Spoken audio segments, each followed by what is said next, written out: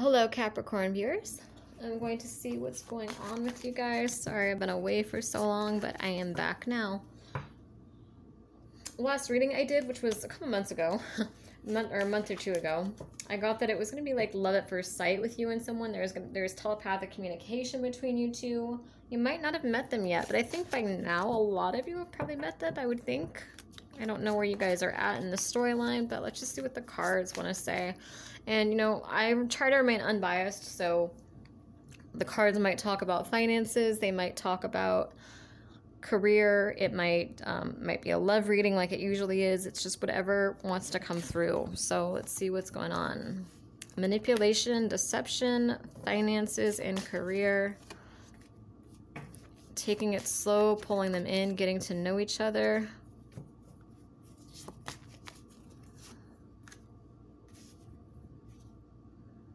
Choose a path.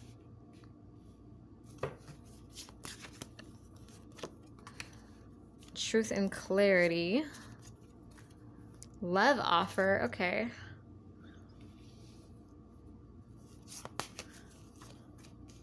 Vulnerability, receptivity. End of a pattern or cycle. Breakthrough, freedom.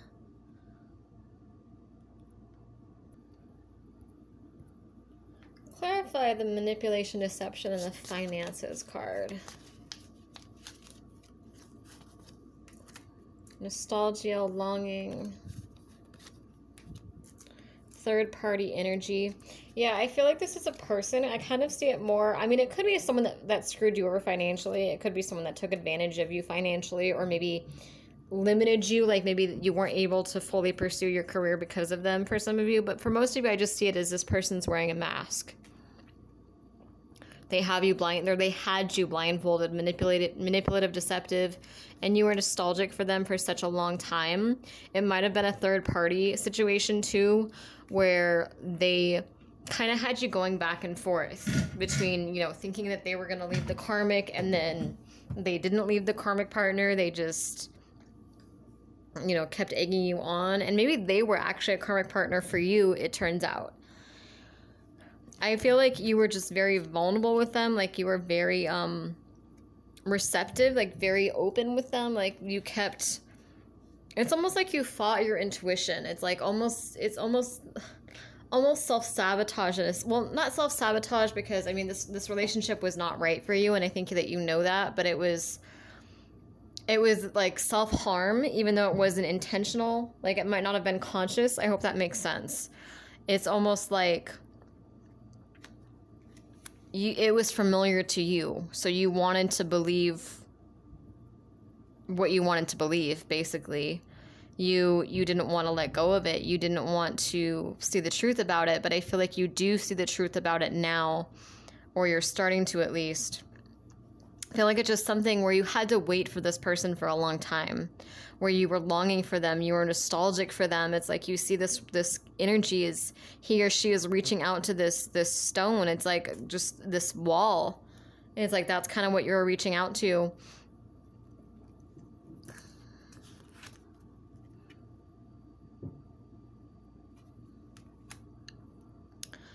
And I feel like this person kind of led you on, like they wanted to have their cake and eat it too.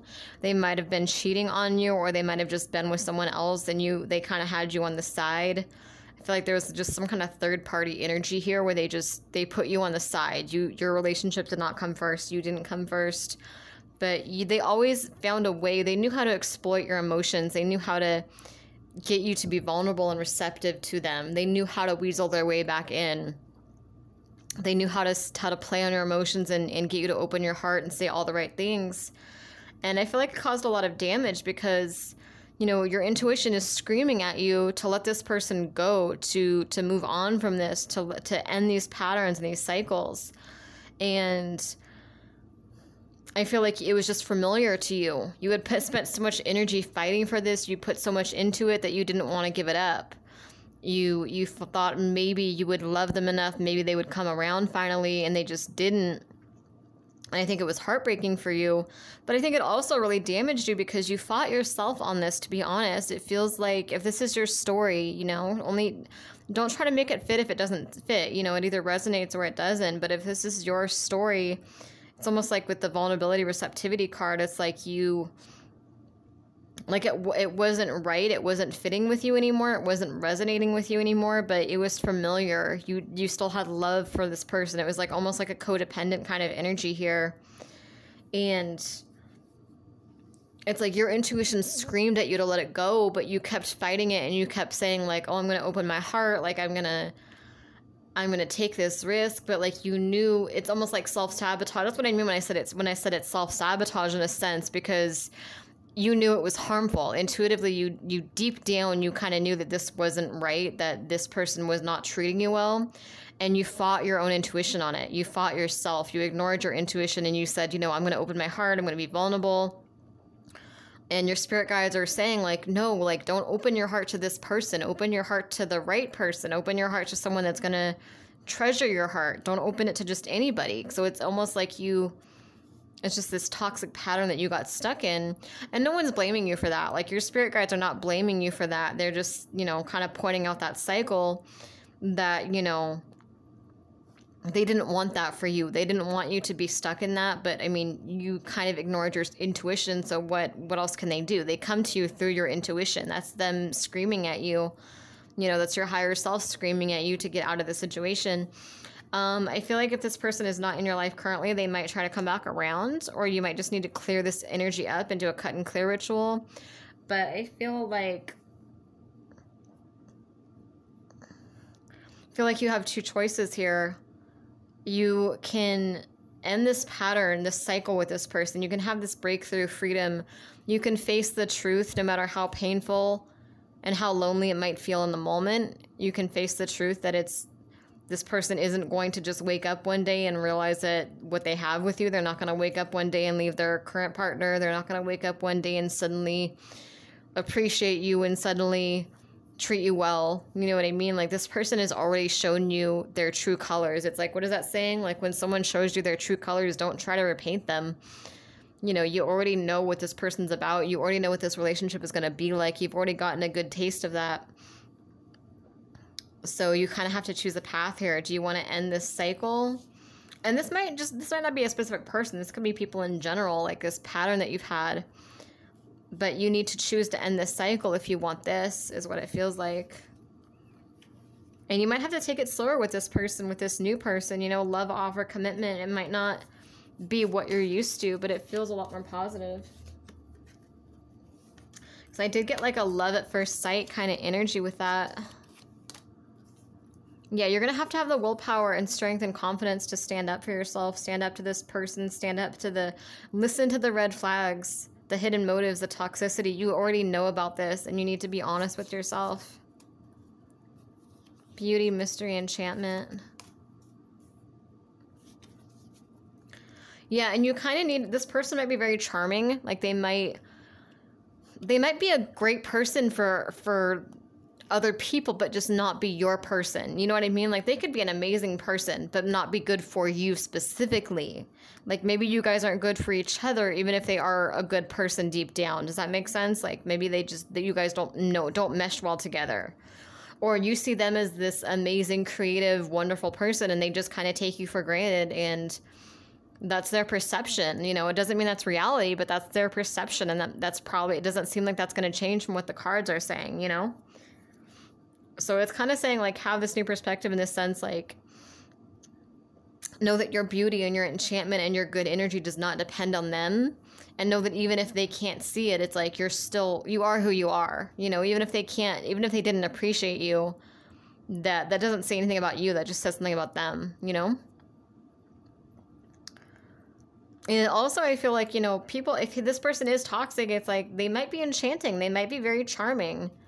But from this new perspective, you're going to start grounding yourself and listening and understanding and finally listening to your spirit guides and listening to your intuition about this. And that's going to open the door for this new perspective, finally listening and understanding, acknowledging the red flags, letting go of, you know, old dead situations, not watering dead plants anymore. This new perspective is going to allow true love and abundance to flow to you naturally and effortlessly as a result of your open-mindedness, your faith, and your bravery. And you might be taking it slow with this new person because it's not going to be familiar to you. It's going to be very different. But, you know, you do have this love offer, this commitment with someone else, I feel, with someone better. I think that's that person I channeled, the love at first sight energy, the, you know, telepathically communicating with someone that you haven't met yet. Yeah, I think this hidden truth is going to come out. This could be a secret admirer too, because I was getting that energy for this group a while back. Courage, assertiveness, motivation, forward movement. I don't know what's going on with that person, but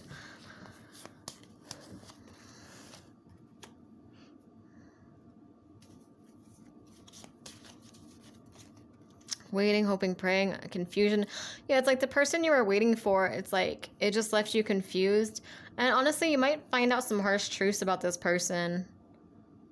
They might be telling you they're done with the karmic when they're actually not. But I think that you intuitively know this. You know that it's time to move forward. But I also see this as like your new person is also going to be moving forward towards you. And they're going to want to show you off to the world. You're going to know that energy difference. You know what I mean? Like, look at this energy, that just the picture, like, they're showing each other off. Like, he's proud of you or she's proud of you. Either way, male or female. It's like they're not hiding you like this other person did. You know what I mean? Even if they're afraid of rejection, they're still gonna move in. They're still gonna take that leap of faith for you. Yeah, because they're gonna want to travel. They're gonna want to have fun. They're gonna want to live their best life with you. You know what I mean? There's gonna be that energy difference here. So don't overthink it or self-sabotage it when it comes in, just because you're used to not being treated well. Like, this person is gonna see you as their happiness, their warmth, their light. They're going to see you in a different light than this other person did. And you're going to almost be insecure. Like, are you sure? Like, why me? Because this other person really did a number on you and really made you kind of almost not like yourself, because you felt invisible and you felt like, why don't they see me for who I am? Why don't they appreciate me? Why don't they love me like I love them? But this person is just going to see it. They're going to know right away. It's not going to be, you're not going to have to convince them to love you. You're not going to have to convince them that you're good enough. They're just going to see it right away. They're going to see your light right away, and it's going to make them happy, warmth. We have this little green glow right there too. Yeah, and karmic exes are done with, you know, because this is a potential life partner, this person. If they, I don't know if they've come in for you guys or not yet, but that's basically what I'm getting. Is to just keep healing, working through those insecurities. Don't go back to past patterns, because, I mean, you know deep down intuitively that person is just going to hurt you again. So you need to listen to your intuition. You need to not make excuses, because I feel like this is like someone that like made excuses, like almost like a third party situation where you blame the karmic. You're like, the karmic has, you know, a hold on my person. The karmic is doing this to them or that to them. But it's like, okay, they chose the karmic though, you know, like, it sucks.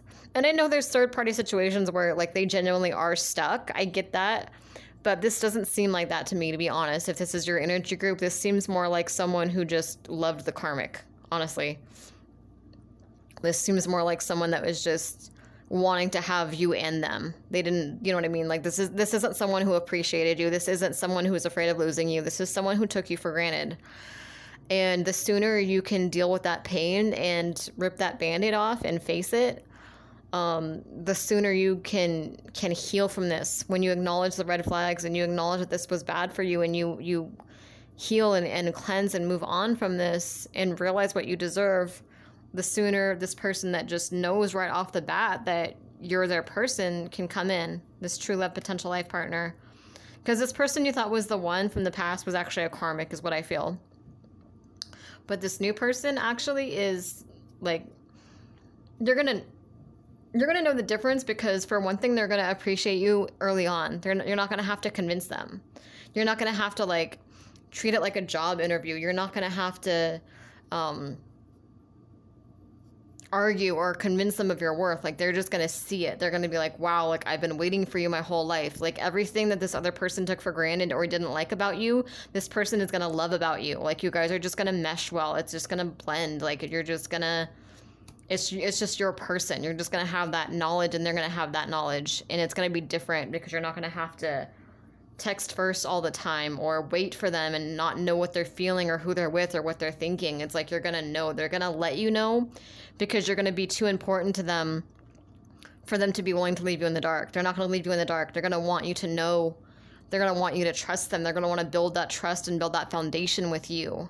They're going to want to travel with you. They're going to want to spend their time and even money and energy on you. So I hope that makes sense. And you're going to see why it didn't work out with other people. This is true love, potential life partner. I don't know if you guys have met this person yet. I'm wondering if you have, because I did get that.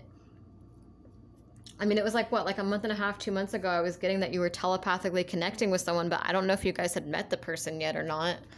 I never know where, I mean, this is the story, but I don't know, like, some of you guys are past this energy probably. Some of you guys have already met this person.